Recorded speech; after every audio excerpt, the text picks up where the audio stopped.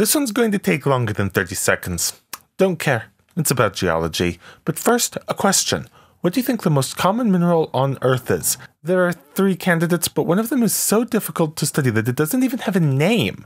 Until now.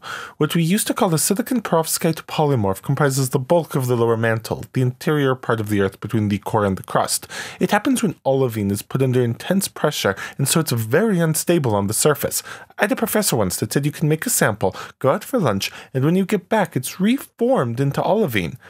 That's a problem, because the rules state that the mineral isn't officially discovered until it's found in nature, and nowhere on Earth's surface is sufficient pressures to make this mineral. Thankfully, we're not so limited. Studying an Australian meteorite, 2 scientists found this mineral in the wild.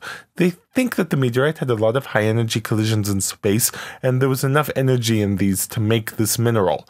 After 5 years of studying, a sample was confirmed, and it was named Bridgmanite, after a Nobel Prize winner who did a lot of work on high-pressure materials. Apart from meaning that the most common mineral on Earth does officially exist, does this affect anyone? No, but then discovering a new monkey in the Amazon doesn't really affect anyone either.